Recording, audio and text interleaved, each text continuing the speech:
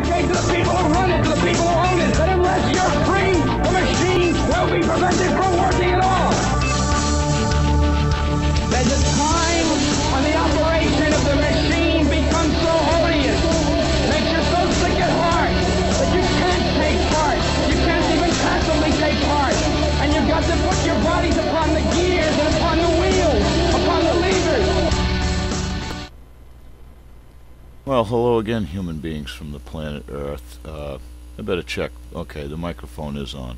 See, when it's late like this, I forget to turn the microphone on, and I do everything twice. And oh, good Lord. But anyway, I'm checking my email, and I get this email from Wade Mollison, whoever the fuck that is, supposedly from demandprogress.org. They want me to link my Facebook to this app that will take any of my pictures, my friends' pictures, and put a set of bars over it. And this is supposed to convince Congress to stop NDAA?